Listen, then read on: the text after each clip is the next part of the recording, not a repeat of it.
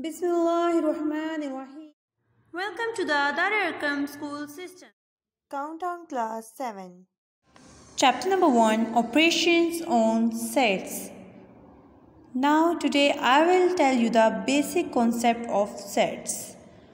What is a set? A set is a group or a collection of distinct well-defined objects.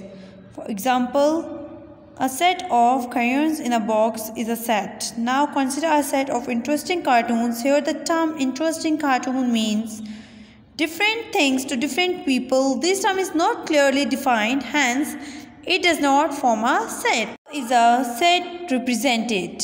Set can be represented in three forms. First, descriptive form, second, set builder form, and third and last is tabular form. Now I will define your descriptive form. A set described in descriptive terms. Examples: first, 5 natural numbers.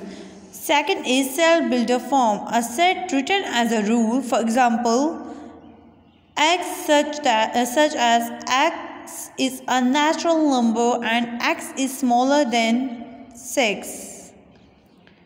Tabular form. A set with the elements of the set written directly. Example, set A that's equals to 1, 2, 3, 4 and 5. Thank you.